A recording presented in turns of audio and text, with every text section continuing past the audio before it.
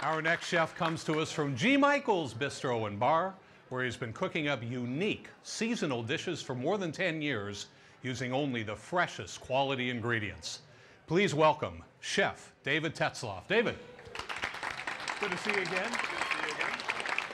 David's a great friend of chefs in the city, and folks, if you thought that we had a little fat before with the boar and the bacon and everything, we've got netting this time around. Oh yeah, we've got fat of all shapes and sizes in this dish. It's a rabbit roulade. We're really excited about it. David, let's go. Thank you, sir. Well, good evening, folks, and I'd like to thank WOSU for having me here again. Tonight we're doing rabbit. As with every other chef here, we're trying to focus on the local products available here in Central Ohio. Our rabbit's Amish raised and comes from Sullivan, Ohio, about an hour and a half north of here, from Briarwood Valley Farm. So it's another local option you can use besides the beef and the pork that's raised here right in the Central Ohio area. What we're going to do is we're going to make a rabbit roulade, and ideally you can get your butcher to clean the rabbit for you, but if you can't, it cleans very much like chicken. And the rabbit, you'll take the legs off. We save the legs to make the stuffing, which we'll use a little bit later. And then we make a stock out of our bones. So our stuffing ingredients include pistachios, some bacon, a little bit of onion, salt, pepper, a little bit of garlic, and then a little bit of cream and egg to kind of hold it together. So you get your rabbit laid out in front of you just like this, and it's a pretty simple process. And you want to get this nice and filled up pretty well so you have a healthy portion. And then what you do is you just wrap that up tight. And that's your first step of the game of doing your rabbit roulade, okay? So from there, we want to bring in, as Bill said, we have a new and different fat tonight. We have some caul fat. Caul fat comes from the abdomen of the sheep, and it's used to it's around the stomach, kind of holds the stomach in place on the outside. So it's hard to get. You got to kind of source it out. I think North Market Poultry and Game would have it as they have rabbit. But what we're going to do is we take that then, and then you want to wrap this up. This is going to hold our roulade together, okay? So you get that rolled up, and you want to have a fairly decent amount of fat on the outside of the rabbit so that it holds together and it doesn't uncurl on you. And then there are one of two ways to go from here. You can either put it right in your pan, get it nice and brown, and then pop it in your oven at 350 degrees for about 10 to 15 minutes. We're going to do our carrots right here in this pan. We like to accompany this dish with some baby carrots or some spring carrots that we like to glaze with some local honey. Use a little bit of the shallots and a little bit of brown sugar in there as well. So we get that going. It's kind of a little bit different thing. We like to use a little bit of brown sugar with our honey, our water, a little Tabasco. And what we're going to use water in this as well.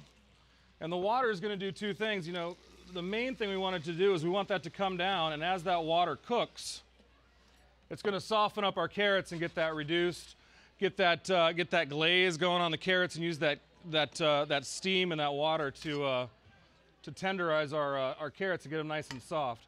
Now, the way we're going to do this tonight, because we don't have the time to roast it, we don't have the ovens, is you can also do it this way.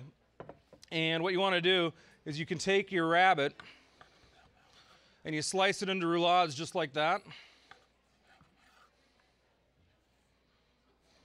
You want to be about 3/4 of an inch thick. And as you can see, you've got that nice stuffing in there. And you're going to do a little salt and a little pepper.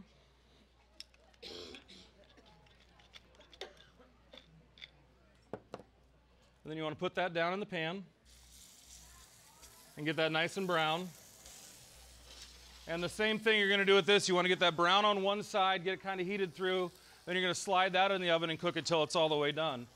And then, since you've saved your bones from your rabbit, you're going to make a little sauce right in the pan out of the drippings from this rabbit that we're cooking.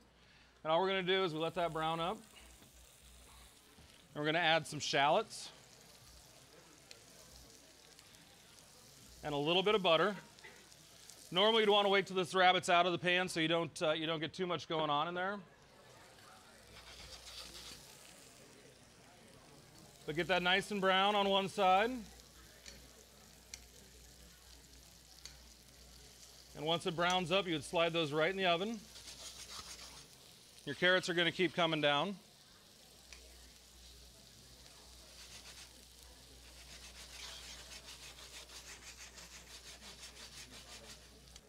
And then to make your sauce, you want to have that nice rabbit stock you've got going on. And then you just add some rabbit stock to that. You want to let that reduce.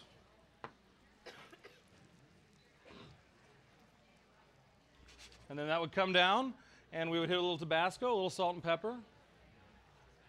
And then we would use that to sauce our plate. A little fresh herb. We like to use a little thyme and a little chive. Always nice with rabbit. Make a rabbit stock just like you'd make a chicken stock. I usually make mine, we would take the bones from the leg, roast them off, and then the foreleg has a nice little bit of meat on it. We'd roast that off as well. And then the whole cage roasted off, a little white wine, a little mirepoix, cook it for about 4 or 5 hours. And you got a nice little stock and a little sauce. And that's kind of the way we do the rabbit at G. Michael's. It's a nice springtime dish. Rabbit always to me is a nice flavor in the early spring. So hope y'all enjoy it. Great looking dish, and our miracle oven underneath. We're going to show you right here through the miracle oven what this looks like when done. That's the rabbit roulade. Doesn't this look delicious? And I'm going to take a bite of this in a minute while we give a big round of applause to Chef David Tetzloff of G. Michael's. That's in German Village in Columbus.